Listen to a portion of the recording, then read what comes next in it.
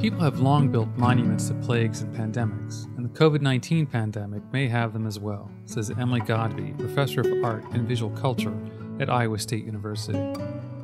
In general, plague monuments are not always as grandiose as those dedicated to wars and more visible tragedies. The bubonic plague spurred a flurry of monuments and paintings to persuade the heavens to spare lives.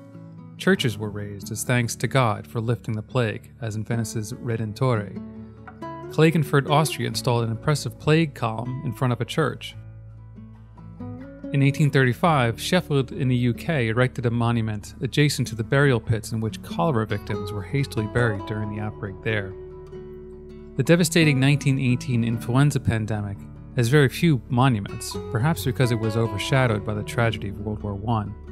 One small cross marks the burial of 200 victims in Wales, Alaska, for example. Perhaps the most unusual monument to disease victims is the Seoul Consoling Rock at the Chinese Academy of Medical Sciences. It's dedicated to the research animals who were sacrificed in the lab during the SARS epidemic. Hong Kong has one to commemorate frontline workers. Memorializing victims of disease outbreaks can be more complicated than with war, says Godbey. The victims do not die heroic deaths, and the numbers of victims may be elusive. And historically, the true cause of the pandemic has not always been easy to pinpoint.